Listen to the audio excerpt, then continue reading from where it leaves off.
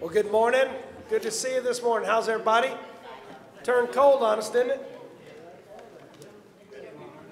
I figured it might since it's January. It'll be warm before we know it again, so it's good. It's good. Glad you're here with us this morning. How many of you are glad to be in a warm place and not outside sitting down? Okay, it's unanimous. Good. Well, let me say a word of prayer, and we'll do a welcome. We'll jump into it today. Let's pray. Lord, we come to you this morning, and we thank you so much that we know you're here. Lord, and that, Lord, you want to meet with us today. And so we just ask that in this time, God, that you'd speak to our hearts, God. That you'll break our heart for what breaks your heart. Lord, move us. And we pray this in your name. Amen. Well, again, just a couple announcements. Tonight, we're going to start a new study called Love and Respect. And there's a little bit of a discussion here about what that is. It is for marriage, and it's a marriage study. You may know somebody that would need that. Even if you've been married for 70 years, there's still things you can learn. And so you may learn something here that would be great for your marriage. I know we've got lots and lots of people that that their testimonies about love and respect and how it's helped their marriage. So love for you to come be a part. If you say, well, Joe, that doesn't really fit my needs, we're going to also have a prayer meeting going too. Joanne Martin is going to lead. So if you'd like to do that instead and pray for the church, that'd be great too. So we'll have both of those going on simultaneously. You'll also notice we got a couple other things. Speaking of prayer, we got the Tuesday morning reset. I was excited this past week. We had 10 people there for it. So it was good, and we're planning on having more next time. We have a full table, and we're looking to go to 2 tables. Yep. Starts with 1, now we're going to 2. And so that'll be from 6:30 to 7:30 if you'd like to come Tuesday morning. Wednesday night, we've got our classes going, and you can see a list of them there. Now, at this time, if you would you stand, and let's greet those right around us. Tell you you're glad to see them this morning.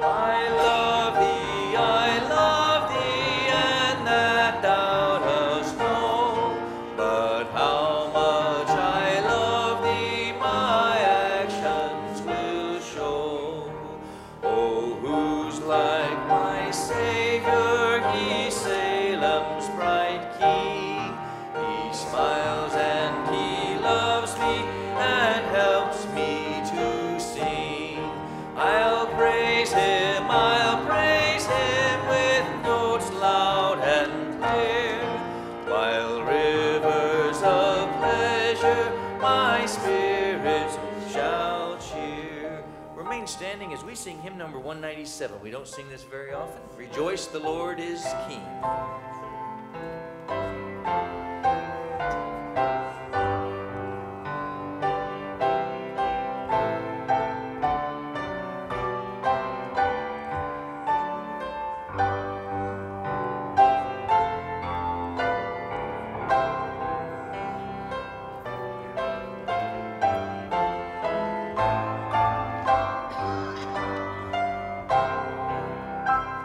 Rejoice, the Lord is King, your Lord and King adore.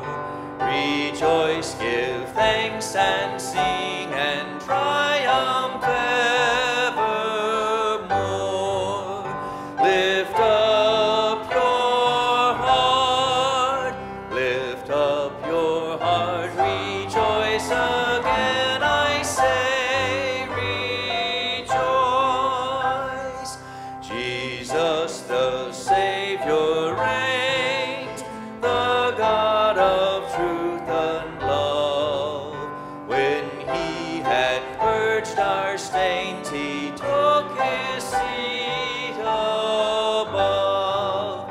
Lift up your heart, lift up your heart, rejoice again, I say.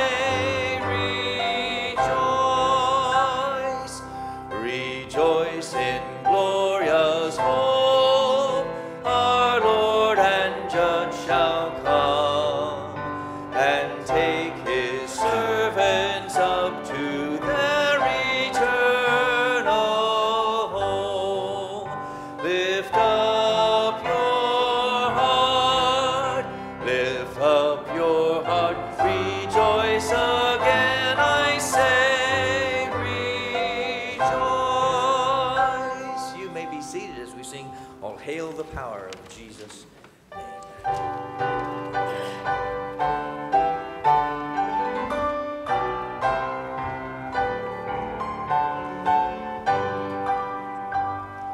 All hail the power of Jesus' name, let angels prostrate fall.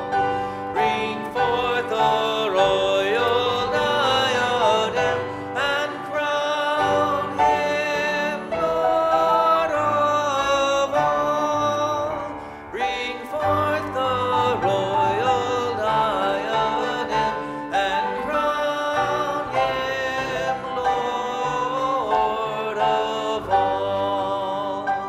Let every kindred, every tribe on this terrestrial ball, to him all majesty ascribe and crown him Lord of all. To him all majesty ascribe and crown him Lord of all. Oh, that with yonder sacred throng we at his feet may fall. We'll join the everlasting song and crown him Lord of all. We'll join the everlasting song and crown him Lord of all. Listen as the choir sings, he put a new song in my heart.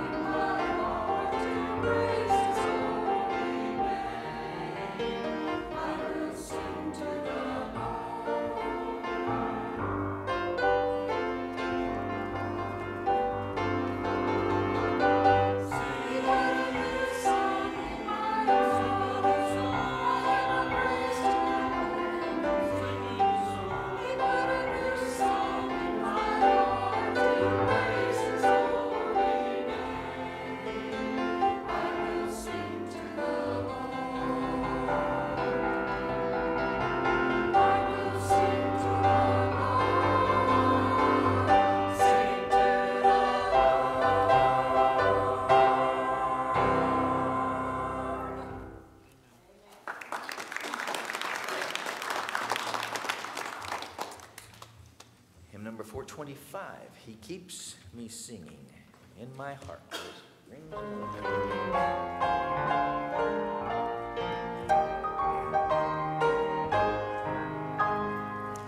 There's within my heart a melody, Jesus whispers sweet and low.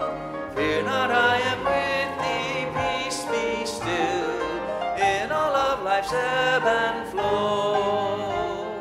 Jesus, Jesus, Jesus, sweetest name I know. Praise my every morning, keeps me singing as I go, feasting on the riches of His grace, resting neath His sheltering wing, always looking on His smiling face. That is why I shout and sing. Jesus, Jesus, Jesus, sweetest name I know, fills my every longing, keeps me singing as I go. Soon He's coming back to welcome me, far beyond the starry sky.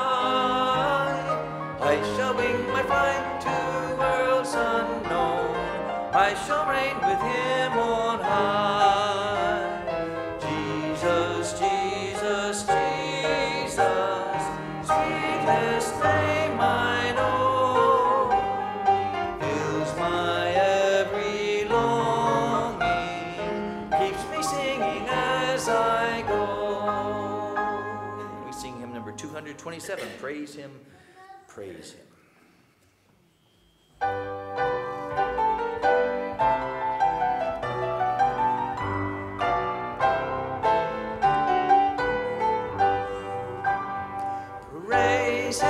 Praise Him, Jesus our blessed Redeemer. Sing, O earth, His wonderful love proclaim.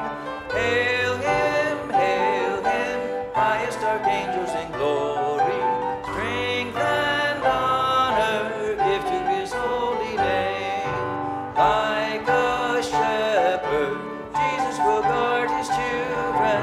In His arms He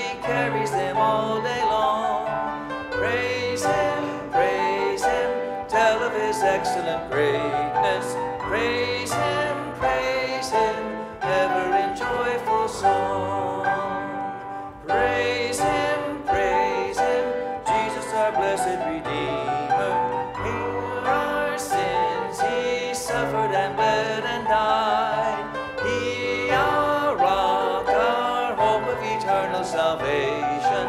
Hail Him, Jesus the crucified. Sound His praises, Jesus who bore our sorrows.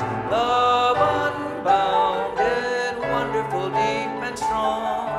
Praise Him, tell of His excellent greatness. Praise Him, ever in joyful song.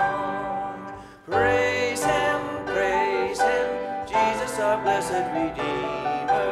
Heavenly portals loud with hosannas ring.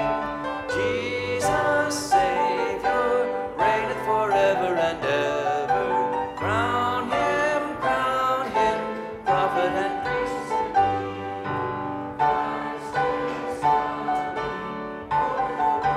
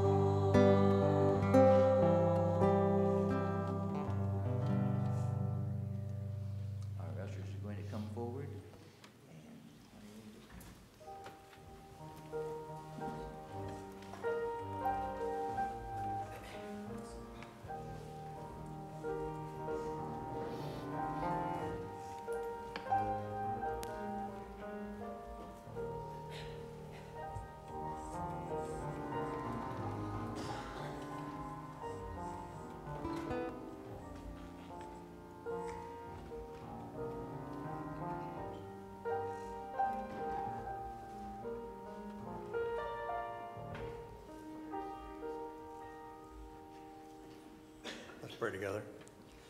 Heavenly Father, as we come at this time, we're so thankful for the message and song, the beautiful words that we hear sung, and how it can touch our hearts and lives today. And we pray, Father, as a church that we'll be open and receptive to seeing issues around us today, reaching out to others, and to bring people into our church so that they can come to know you as their Lord and Savior.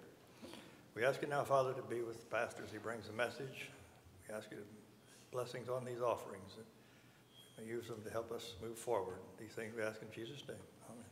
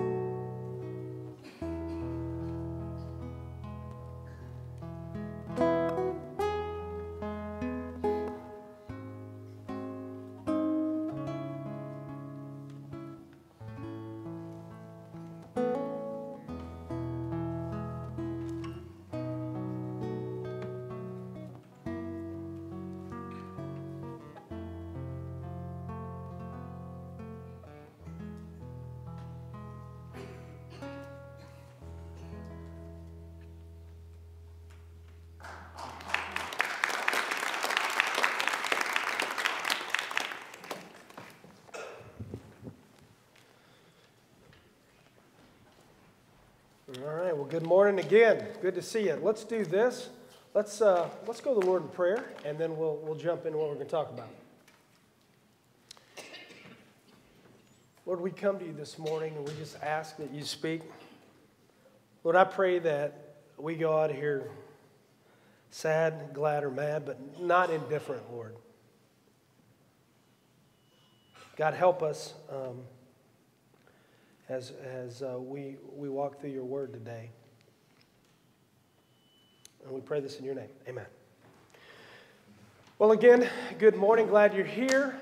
As we get ready to start, today we're going to start talking about a subject I think is very important, probably to any church. We're going to talk about sharing our faith.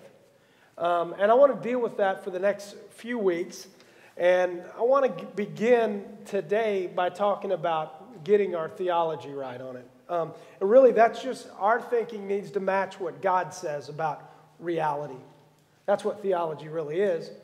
And so we want to talk about today kind of really our thinking about why it is we should evangelize, what God says about it, and so forth. And let me start it like this.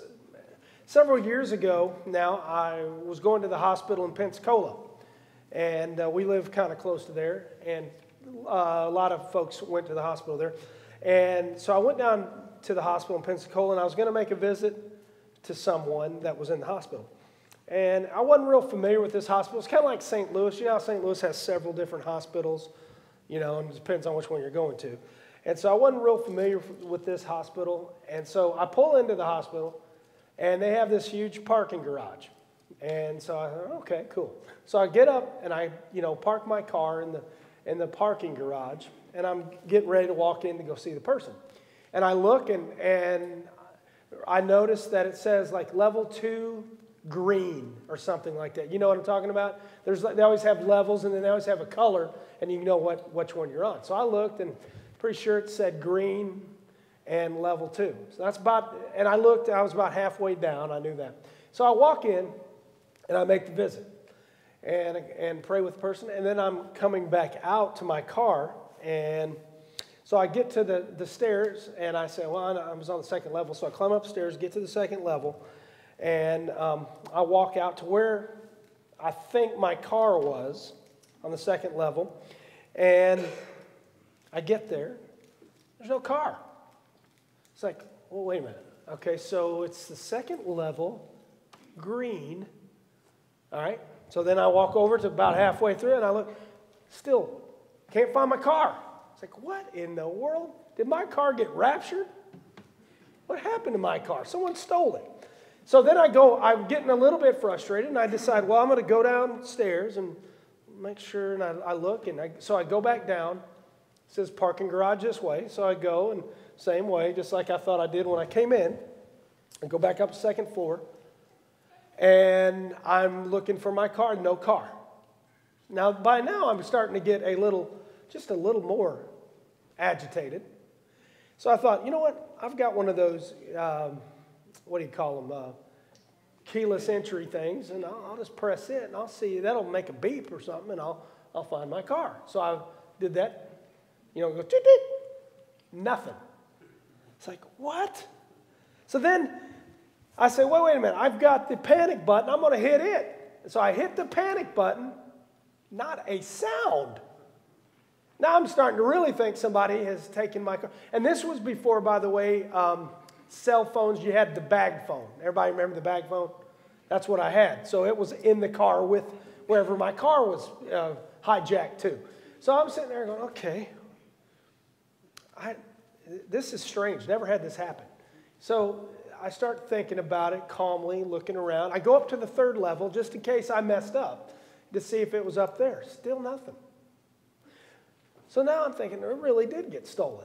I never had that happen. So I go down to the information. I broke down and went to the information desk, and I said, ma'am, I think my car is stolen. And she looked at me, and she said, well, sir, before you get too stirred up, she said, look in the other parking garage first.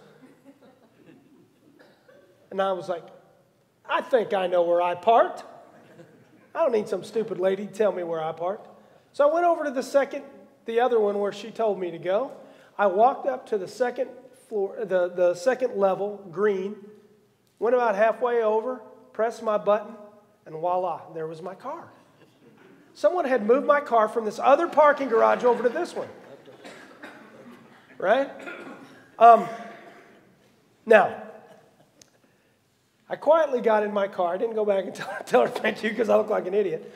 And I just kind of quietly got out of that place.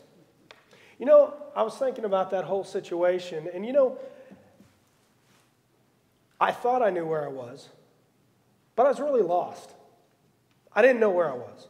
It was an odd feeling. And now, we've all had the feeling of being lost. I don't know if you, somewhere in your life, you've probably had that helpless feeling where you don't know where you're going. I don't know if you've ever had, hopefully you probably have. In fact, I was thinking this, most of the time my wife knows that I'm lost before I do. Now with GPS, it makes it a little bit better, but before that, you know. So we get lost in big cities. We get lost on back roads sometimes. We get lost in phone eternity. I can go on. We get lost in a lot of places. And we've all been lost before. And this morning, what I want to talk to you about, though, is I want to talk about another kind of loss.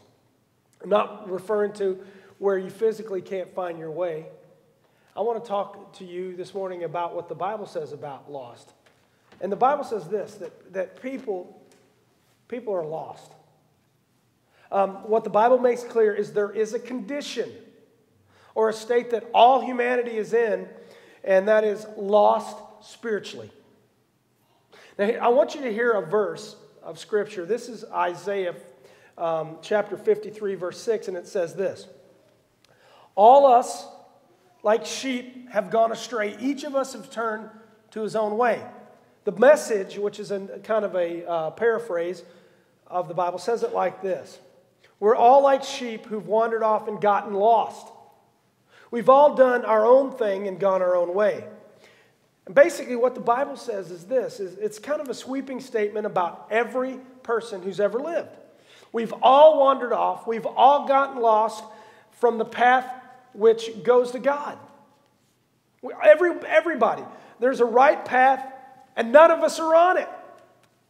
That's what the Scripture says. We're all lost. In fact, Romans 3:10 says it like this. Now, this may be offensive to somebody, but I'm just going to read it. This is the Bible. It says, there is none righteous, not even one. There is none who understands. There is none who seeks for God. All have turned aside. Together they have become useless. There is none who does good. There's not even one. And the question is, okay, so how do we get off this path? How do we get off the path? And if you read down just a little further in Romans 3, verse 23, it says this. For all have sinned and fall short of the glory of God. And what this says is that a person is lost because he sinned. Right? Paul uses the word all here, and it's an indiscriminatory word.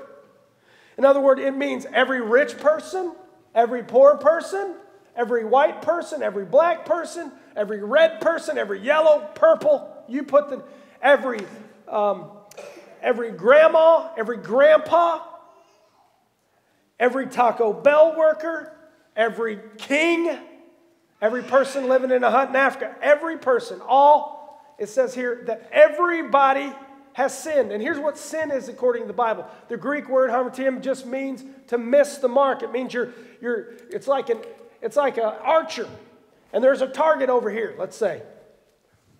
And you're trying to shoot and hit the target, and guess what? The Bible says that we've all missed the target. It means to miss the mark. That's what sin means. And so, what is the mark? The mark is perfection. The Bible says, and what Paul says here is that all have fallen short, right, of God's standard, and God's standard is perfection. Now, some of us think we're perfect, but we're not. Right? No one's perfect. Now, most of us wouldn't say we're perfect. So here's the Bible. The Bible says there is a sin barrier between a holy God and lost people. Right? People are lost because y'all are sinners. Now, there's something else about being lost. It's this. That's not the way it was supposed to be. Something that's lost is not where it's supposed to be. It's not in the place where it belongs, right? It's out of place. That is, it's not where it is supposed to be, and it's not where it was designed to be. Now, so the lost thing, and actually Romans 3:10 says it becomes useless, the lost thing. And think about this for a second. It's useless, the Bible says, a lost person, because it's not doing what it was designed to do. Right? Has anybody in here have you ever lost anything? Anybody here? Have you ever? My son, I've got a middle son that loses everything. You hand him something and he puts it down and then you don't know where it's at. Anybody do that? Well, here's the thing about when something is lost. Think about it. If you lose your keys, how good are those keys to you? How good are lost keys to you? And they're not, because they were designed to get you in the door, and no matter how good they can get you in the door, if you don't have them, if they're lost, they're absolutely useless. Can I get a witness? Right? See, we were designed to be in a relationship with God. And that's what we're created for. We're designed to worship God, to serve Him. And when a person is lost, they're not doing and being what they were designed to be. And there's a sense of meaningless to their life. That's why you see people all over the place that go from thing to thing. How many of us, you look at like an actor or an actress. They got everything they could ever want. They got yachts, private planes, and their life is still meaningless because they're not being what they're designed to be. They're lost, right? And here's the other thing about being lost. If you're lost, there's little hope of arriving where you want to arrive, where you want to go. You can't find it. And here's the part of that. Most people are not looking for an eternal place where they can suffer for eternity. You know, anybody says, yeah, sign me up to eternally suffer. But the Bible says, people who remain spiritually lost. And listen to me, there's church people that are lost. People who remain spiritually lost, right, will spend eternity in torment in hell. That's a reality. Here's what the Bible says. Jesus tells a story of two guys, one that knew God and the other didn't. And I want you to listen how he describes the place where the lost man goes. Here's what it says. This is Luke chapter 16, verse 19. It says, there was a rich man, and he habitually dressed in purple and fine linen, joyously living in the splendor of every day. A poor man named Lazarus was laid at his gate, covered with sores, and a longing to be fed with the crumbs which were falling from the rich man's table. Besides, even the dogs were coming and licking his sores. Now the poor man died and was carried away by the angels to Abraham's bosom, and the rich man also died and was buried. In Hades, the rich man lifted up his eyes, being in torment, and saw Abraham far away and Lazarus in his bosom. And he cried out, Father Abraham, have mercy on me, and send Lazarus so that he may dip the tip of his finger in the water and cool my tongue, for I'm in agony in this flame. And I just bring this up to say this. Hades is a place where lost people go that don't give their lives to Christ. Right? And it's a real place, y'all. This isn't a fairy tale. This isn't a game. It's a real place. It's a terrible place. And Jesus describes it as a place of torment.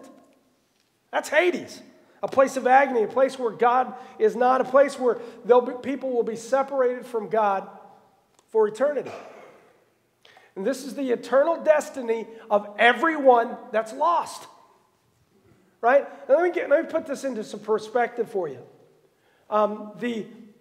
According to the North American Mission Board, a lot of y'all know what that is. That's our mission board that reaches North America for Christ. We've got a foreign one, and then we have a North American one. They say that 212 million people in the United States are lost. 212. And they say that number is growing by 2 million every single year. Here's the question. Let me say this. Humanity is lost. Let me ask you, do you believe it? Do you believe it? The Bible says it is, that humanity is lost. Do you believe that people all around us are lost? You say, yeah, Joe, the guy that robbed the bank in New York, yeah, he's lost. and the one that murdered somebody, he's lost. Yeah, those people are lost. What about the grandma, right, that baked you cookies or tucked you into bed? If she doesn't know Jesus Christ as her Lord and Savior, the Bible says she's lost. Right? Now, people have a lot of really misconceptions about who's lost and who's not. The Bible says all humanity. I have done a lot of my ministering to people in the South. People in the South think because they're from Alabama, Georgia, Louisiana, or somewhere like that, they think because they're born in the South, well, they were born a Christian. That's just total hogwash. Sometimes people think, well, I look at the sign out front every time I go past it, so I must be a Christian. Or I come to church. I must be a Christian because I attend church. Listen, the essence of lostness is a life without a personal relationship with God through His Son, Jesus Christ. That's it. I don't care if you sing in the choir, if you come to this church every week. That does not make you a Christian. What makes you a Christian is a relationship with Jesus Christ. You say, well, Joe, I already know that. You're not telling me anything I know. Why are you talking about this? Because, listen to me, as a Christian, right, sometimes we forget that people are lost. That's why Paul brings it up in Ephesians, and I want to read this to you. Paul tells the Ephesians this: remember back when you weren't a Christian. This is what he says. Ephesians 2:12. Listen to what it says. In those days, you were living apart from Christ. You were excluded from the citizenship among the people of Israel. And you did not know the covenant promises God had made to them. You lived in this world without God and without hope. See, the Ephesians are just like everybody. Everybody has lived at least at one time without Christ. They had no relationship with Him. They were living, they were breathing, they were doing life, but it was without a relationship with God. And listen to me, that's how you were at one time. And that's how I was at one time. Right? And that's how people all around us still are. And I'm here to, kind of sound the alarm. Let me ask you something. Do you believe that people around us are really lost? The Bible says they are, but what are you? Are your neighbors? Are your co-workers? Are your coffee drinkers? Are your siblings? Are your sons? Your daughters? Your grandkids? Are they really lost? Well, there's a second thing this morning that I want. So the first thing is this. The Bible says people are lost. Second thing is this. I want you to hear this because this is very, very important. God cares for lost people. God cares for lost people. The other day when I was studying for this, I was reading a story about a pastor who was having a conversation with someone he knew was a Christian, and it kind of went like this. Easter was coming up, and the conversation went like this. He asked the guy, he goes, "Hey, are you looking forward to Easter? It's coming up." And the man said, "No, I'm not. As a matter of fact, I don't go to church on Easter." The pastor said, "What? You don't go to church on Easter? You can get arrested for that." Couldn't really, but yeah, And so he said, "I don't go to church on Easter because I can't stand all those creasters. Those people that just come on Easter and Christmas? I don't like coming then. They come here and they get all dressed up and they wear a tie. And they put on perfume and they make an appearance and they mess everything up in the church. They mess up the parking lot. They mess up where I sit. Who do those people think they're fooling? They're not fooling God and they ain't fooling me." He says to the pastor. He says, "This bothered me so much over the years, I just quit coming on Easter. I don't like it. I have no use for those people." The pastor said, although the guy didn't say this directly, what he basically was saying, not only does this guy not care, about people or have no use for people at Easter, he thinks that probably God doesn't either. And as I thought about this, I was thinking about what that guy said. And sometimes, I don't like to admit this, but it's easy for us to think the same thing. Think about this for a second. We tend to make up these categories of things like this. Well, there's these people that God really cares about. And you know what they tend to be? People like us. People that dress like us, who like the same kind of music as us, who smell like us, comb their hair like us, you know, all those things you can say. And then there are all those people that don't, that God doesn't really care about. And they smell different, they look different, they do things different. And listen to me, that is a dangerous mindset. It's dangerous, right? It causes us not to share the gospel. And the reason is, people must not matter to God then. And if people don't matter to God, why should we get all worked up about it? Right? And let me tell you this. This kind of thinking is nothing new. In fact, Jesus dealt with it all the time. One of the central themes of Jesus' ministry was straightening people out.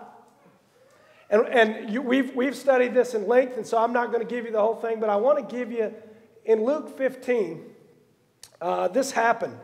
And Jesus wants to challenge the people that were around him, their view of people outside the family of God. Here's what happened. So Luke 15, verse 1 says, "Now all the tax collectors and sinners were coming near to him," talking about Jesus, "to listen to him. Both the Pharisees and the scribes began to grumble, saying, 'This man receives sinners and he eats with them.'" Can you believe it? So one day Jesus was teaching, and suddenly he's surrounded by an irreligious crowd of people. People that were sinners, real sinners. Not the church people sinners, right? And it was a bunch of creasters. It was a bunch of undesirables and sinners. And they come to Jesus. People that certainly the religious people thought God didn't have any use for. And these people were saying that Jesus claimed to be from God, but look what he's doing. He's hanging out with these people. And Jesus, by the way, is never fooled. He knows what people are thinking, so you can't even think something that God doesn't know. And so he moves over the people over to this crowd, and he proceeds to tell them 3 stories. The first one's like this, and you'll know it. Once there was a shepherd, and he owned 100 sheep, and one of those little furry critters ran off. So the shepherd leaves the 99 and goes on a search and finds the sheep. And once he's found it, he puts it on his shoulders and he brings it back to the 100. Then he calls all his shepherd homies and he has a party. He waits for a second and then he says, story number 2. He says, once there was this woman who had 10 coins. And as she's counting her 10 coins, one of them falls out of her hand and it rolls away. And so she loses it. So she turns on the lights. She sweeps the whole place. She turns over all the furniture till she finds that coin. And when she finds the coin, she gets on her cell phone and she calls all her friends and they have a big party. So Jesus pauses for a second. He says, I don't know if they're getting it. Let me do another one. He says, there was once a man and he had 2 sons. The younger one got a little cocky. He thought he was grown up. Thought he knew it all, and he wanted to taste the wild side of life. So he asked his dad for his inheritance. And his dad gives him his inheritance, and he runs off to a distant country where he spends all his money, gets a few friends, they hang out with him, but soon his money runs out, and so does his friends, because those kind of friends never stay very long. And he finds himself hungry and broke, and he has to feed pigs. And then he gets so hungry that he starts eating with the pigs. And he thinks in his mind, he goes, you know what? In my dad's house, the servants eat better than I'm eating right now. I'll just go back and try to go be a servant at my dad's house. And so he takes off, the scripture says, Jesus says, home. And his father every day is waiting for his son to come. He's looking every day, looking for his son. And finally, on a long way off, he sees his son and he runs to him, the Bible says, and he embraced him. And the son says to his dad, shh, I've made an awful mistake. And his dad's like, shh, be quiet. None of that talk right now. Come on in. Where's his robe? Where's his ring? We're throwing a party. Ain't got time for any of that, son. And he throws a party. And I think Jesus looked into the eyes to all of those religious people after he finished that third story. He thought, good, well, that ought to make an impression on those folks. See, that's the only time in the scriptures that 3 parables were told in a row. Generally, what would happen, Jesus would hear a misunderstanding and he would tell a story to try to explain God's view of it. Then he'd go on to another area, but not this time. Jesus was so upset at the conversation that was going on between the religious leaders about who matters to God and who doesn't, that Jesus says, I'm going to clear this up once and for all. And there's some common threads that I just want to point out real quick, and then we'll move on. First one is there's something missing, and it's of great value. So much so that the shepherd, the sheep to the shepherd, the coin to the woman, and the son to the man. And Jesus' listeners, when they heard that, some of them began to grasp the fact that God loves them. Right? And they're like, wait a minute. Could it be that God cares about me, even though I've messed up so much? And when Jesus' listeners put it all together, they were just crushed by God's love. And here's the truth again. People matter to God. Amen? People matter to God. It doesn't matter your race, your gender, your level of education, your pay grade. Everyone matters to God. You say, okay, but how much do people matter? Well, so much so that it caused a search. If you look at these stories, the thing that was lost was so important, they go out and they search for it. The shepherd to the sheep, the woman to the coin. And when something of value ends up lost, they go after a search for it. Now, the third thread of these 3 stories is this, and I just want to give it to you. When the thing that's lost is found, they throw a party. Do you see that? The shepherd does, the woman does, and the man does. The father throws the biggest party of all. And I thought about this. I remember when I was saved. I was going into my junior year of high school. I was at a centrifuge. And I remember listening to that preacher talk, and I remember what he said. I don't remember all of it, but he asked a question, if you died tonight, where would you spend eternity? Well, I knew I wouldn't spend eternity with God, so I got on my knees that night, and I prayed, and I asked Christ into my life. And I started thinking about that. I asked for forgiveness, and what Jesus said happened when I did that? Here's what he says, verse 10. I tell you, there's joy in the presence of the angels of God over one sinner who repents. You know what that means? There was a party for me. Right? And when that dawned on me, I was thinking, you know what? God must really care about me. And not only does he care about me, but he cares about everyone. When you got saved, God threw a party. Right? People matter to God. You think about this. Lost people matter to God. People in this town matter to God. People with messed up lives, people who have made sexually wrong decisions matter to God. People who have made relationally bad decisions matter to God. I can go on and on. People who messed up their life with substance abuse matter to God. Right? Republicans and Democrats matter to God. Liberals and conservatives, both of them matter to God. And the reason why I bring that up, depending on what side of the aisle you're on, we look at the other side and say, oh, they're just dirt bags. Right? That's what we do in this country today. You know what? Jesus, he don't look at either one of those. He says, these people matter to me. Liberal, conservative, Democrat, Republican, doesn't matter. People that live right next door to you matter to God. And I know you're sleepy. And I know that you hear me every week go on, but I'm telling you, this is important. One preacher said this. He said, there's not a person that you've ever looked into their eyes, that you've ever locked eyes on, that isn't valuable to God and he not care about. Right? And I pray that you will come to grips with that. Right? Because the truth is people are lost and God cares for lost people. You know, you may be here and you may be wondering, does God really care about me? Am I loved by God? Maybe you've messed up, and I'll just tell you right now, God does. He loves you. He died for you. He died so you could be forgiven.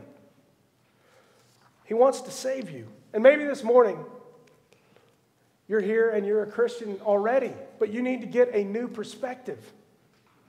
You need to embrace these facts that God loves lost people, and begin to live your life in light of that truth. Because maybe, if we're honest, we don't see lost people. We just see someone that annoys us. Right? And I know, does anybody annoy anybody here? You ever get annoyed with some of the people, coworkers, whatever? Yeah, I get annoyed with you, Joe. Yeah, well, good. I know I annoy somebody. Now, here's my thing. Maybe you don't care, or maybe you're indifferent, but we can't stay there as a church. I refuse to stay there. I want to show you a picture this morning. Go ahead and put the very first picture up. See if you can see it.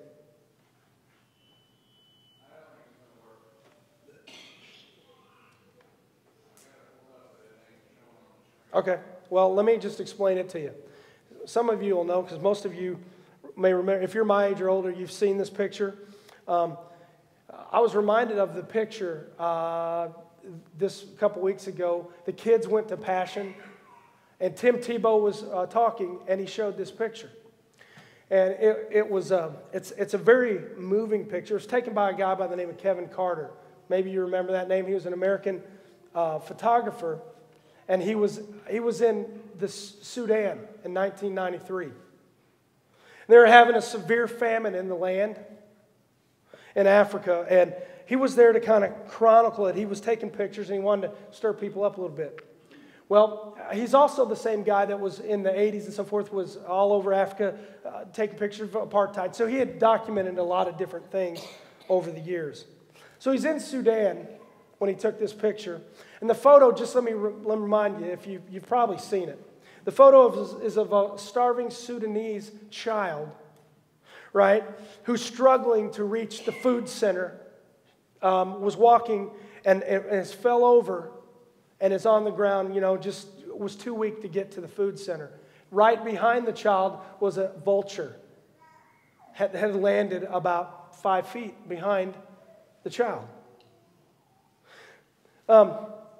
So the picture won a Pulitzer Prize for Best Picture. It was listed as one of the 100. You can Google this. You'll find it. It's real easy to find. The picture first appeared in the New York Times in 93, and it ignited a firestorm. People that were condemning the picture and people that were congratulating the guy for taking the picture. A lot of people were upset at the photographer. They were like, "What are you doing taking a picture of this? Right? You're not helping the child. You're just taking a picture," they said.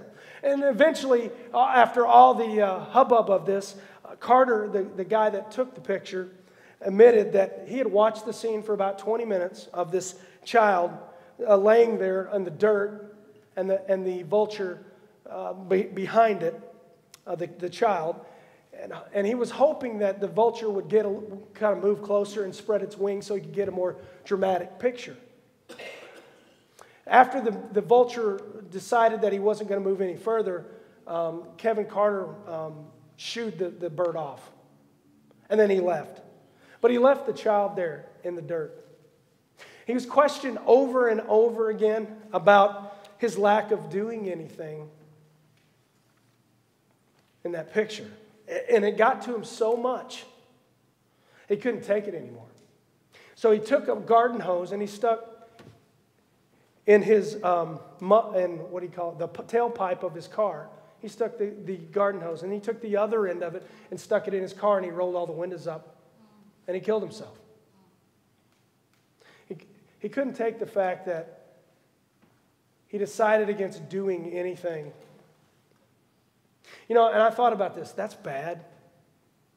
That really is bad. It's, we don't like to, if you could see the picture. Has anybody seen that picture? You know what I'm talking about? Google it, you'll find it. That's bad, but listen to me. All around town, all around this place, there are lost people, and if they die, I want you to hear this. If they die, they're eternally, forever going to spend eternity in hell. Right? And they're in dire need just as much as that child was, and I don't downplay that a bit. And my question to you this morning is, do we care? Do we care? Right? What are we going to do about it? Lost people are all around us. See, God is calling this church into Quoin, right? To make disciples, to reach out to other people. And my question is, will you do it? Will you do it? I said, well, Joe, all my friends are Christians. Well, then start praying for somebody. We're going to talk more about later about, God putting somebody on your heart, maybe a neighbor or something, and you be in prayer for them. It's called Who's Your One. We'll be talking about it later. But I'm asking you, will you pray for that person? Let me tell you this. I'll give you a promise. Some of you need to hear this. I'll give you a promise. Sometimes it's real hard as a pastor. You get off track a little bit and you start thinking other things matter, and you hear some people talking, and that's the most important thing, is that we reach people for Jesus. And let me tell you this. When you get to the end, ain't nobody going to care about what you got on, what the carpet looked like, what you're going to care about, and what God's going to care about. Who'd you bring with you? And he's either going to say, good, well done, my good and faithful servant, or he's not. And that's all you're going to care about. And if you think that I said this in the first service too, because I believe this to my gut. And as a church, we're going to reach this community. That's where we're headed.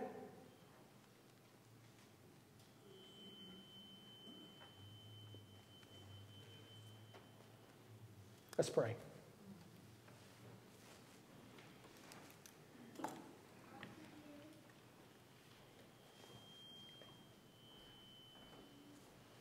Lord Jesus, we come to you this morning. And Lord, it's so easy to get distracted off what the goal is.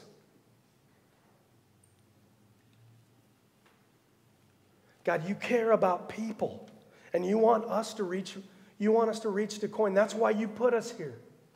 God, and I do not want you to take our lampstand away. God, there's other churches that their lampstand is no longer lit. God, and we got to get back to the basics.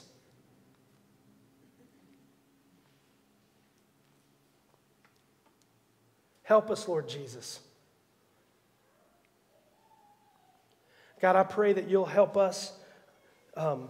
Sometimes we got to hear hard things, and Lord, sometimes it takes a brick upside my head to hear what you're telling me.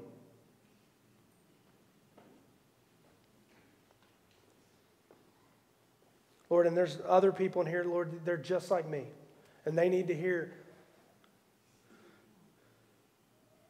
Help us, Lord Jesus. Create a desire in our heart to reach people.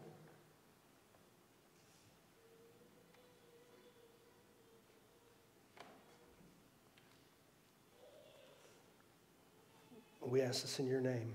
Amen. So I'm going to ask you, if you would, to stand with me.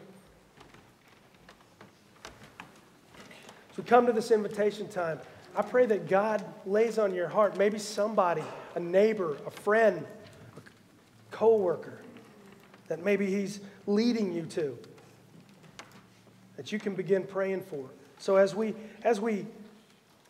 go to this invitation time, you pray, maybe God, ask God to lay someone on your heart. So as we sing, you do what God's leading you to do. Maybe you're here and you need to accept it.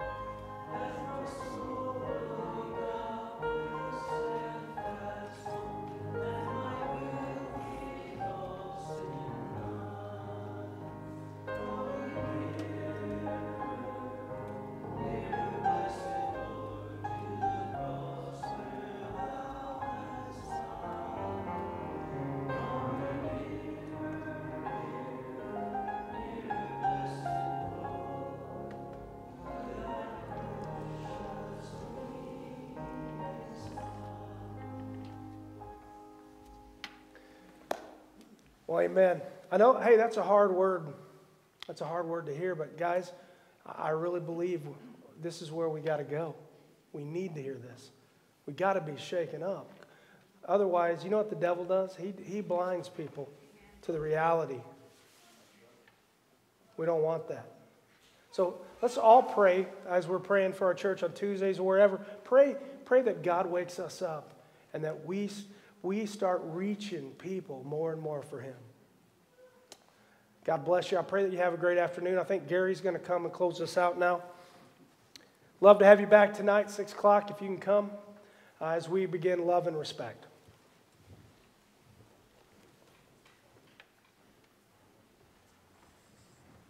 Let us pray. Our most gracious Heavenly Father, we just thank you for the honor of coming to your church, Lord, to hear your word, Lord. We ask that, Lord, that in the coming week, Lord, we have the opportunity, Lord, to the neighbor or friend that we can give us the courage and the honor of sharing your faith with that person, Lord, and just telling them about you, Lord. We just pray that you give us that opportunity and we just have the courage to do that. Again, we thank you for many blessings you give us daily, Lord. We know you're always there for us. And we praise you and honor your mighty name. Amen.